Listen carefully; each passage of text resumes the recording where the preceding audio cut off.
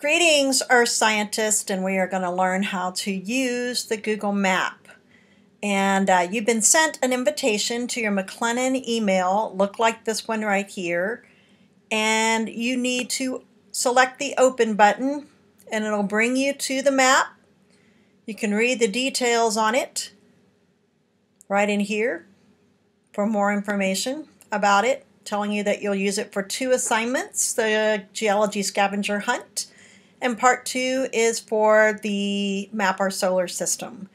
You will each be needing your own icon, and the first person to the map gets to choose their icon and so forth. I have already chosen a flower. I will show you how I came up with that. So right here in the city of Waco, you see my flower, but the way you can get there is to zoom in with your hand, what I'm moving right here, which is your mouse. If you don't like using that, these things in the lower right hand corner will also help you because they are your manipulation tools for this. So you might notice that I have a satellite view. Come to base map and open that and you can get different views. This one's your best one, that or the Google Earth 3D. Those are the only 2 views I want you working in for this map.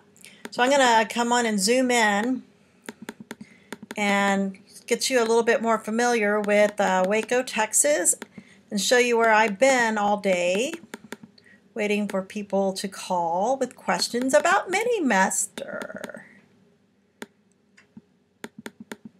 Show you where I've been all day. And not only is there McLennan College, I can zoom in down to the parking lot level and actually bring you to, so you can pick your mouse up and move it. I am in this building and I am right about here. I'm on the 2nd floor and I'm looking out at the parking lot. That's where my office is right there. So what I did was to get this right here. Do you see this button right here? This is add a marker. So I'm going to demonstrate that I'm just going to put another one right next door to it. And you always want to put your name in your marker.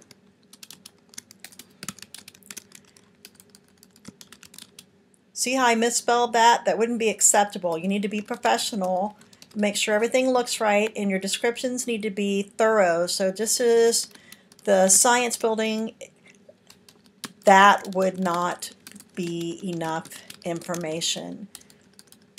Double check your work, make sure you don't have any misspellings because this is going out to the public. You wanted this to be technically correct, accurate, and scientific merit, all involved.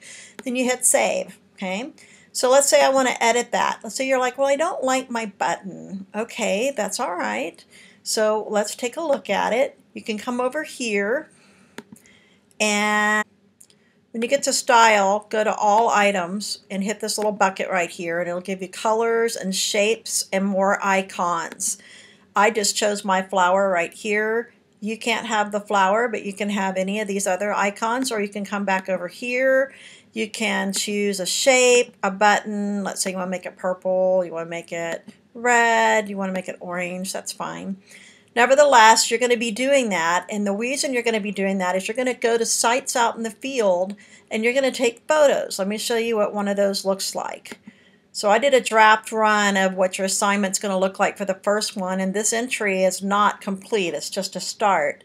And notice that it's a document, it's a Word document, and it says Waco wet, or it's a wetlands. That's the first thing you got to go find, and this is a specific type of wetlands called a freshwater marsh, and you would complete that with a very thorough explanation. And if you used any data to support that, meaning that was published that you didn't create, you give that reference and documentation appropriately, just like you would in a paper. Then notice I gave a photo credit even though I took the photo myself. If you take it off the internet or from someone else, you need to give them a photo credit. I did the same thing for site 2, because in a little bit you're going to have to save this document, and I'm going to show you how to do it now. I'm going to save it as a PDF. First of all, we're going to save it as a Word document so you can make changes. And you're going to save it. Notice it's a Word document. Save it where you can find it. I want to replace my existing one. Then to change this document to a PDF, you actually go through the same exact process, except you're going to pull down the drop-down menu and you're going to save it under PDF. As soon as this finishes saving for any reason, we will do that.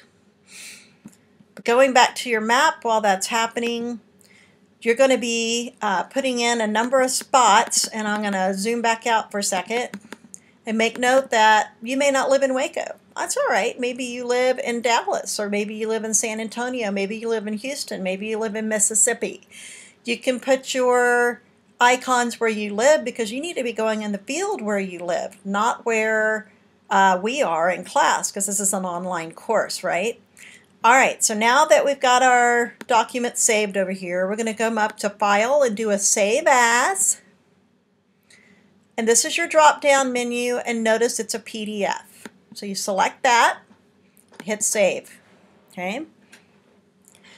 Once it finishes, it'll actually convert it into a PDF. So everything you turn into Blackboard needs to be in a PDF format, not a Word or some other type of extension. I'm only going to grade PDFs. It's the easiest way, the most dependable way. It doesn't contain viruses. It's that they're just much better use of the process.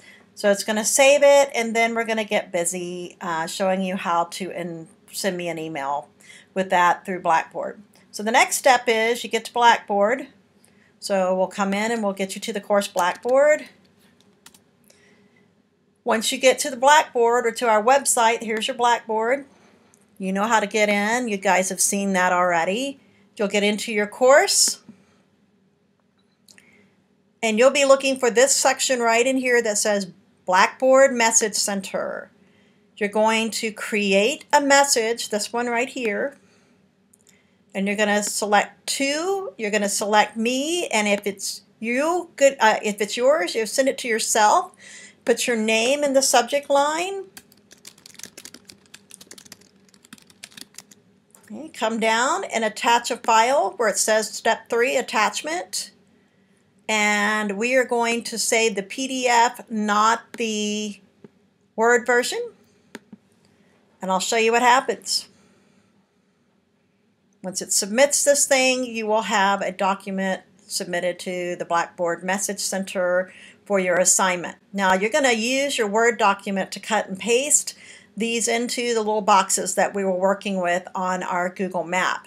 So it should go very smoothly for you if you have a backup plan. So coming back here, I would take the information that I made in each one of these little boxes. Remember, the way you do it is you come in and open the original map. If you ever get stuck, just open the original map. And you're going to use the marker and you're going to drop them and put your boxes. So remember, you put your name and then you put your title. This would be Cameron Park. And then you would write your description right here and include your photos with the right citations. If you don't like yours, just ditch it. Once you save it, there's a place to trash it. That's here. But if you start doing that to other people's work, that isn't very nice. So that's why you have a backup plan, so you protect all of your work, and that's why I require the PDF to Blackboard before you finish. So now I have an email in my inbox, and look, it's assignment number 1. I'll open it up and show you what I see. And once you have your document, this is what I will see. So make sure that you have saved everything as a PDF. Make sure you've saved it to the Message Center. Just to be clear, the Message Center looks like this. Create a message and always put me in the to box. Make sure you put your entries on the map and make sure you're in the section where you see the actual active map, and you can add this to the whole process, meaning to the map. You want to make sure they're at the map. If you need to add an image, that's where you add an image for your deal. So this should get you started on your assignment. Always feel free to call with any questions you might have. Get out there and go see some great stuff for your assignment number 1. Bye.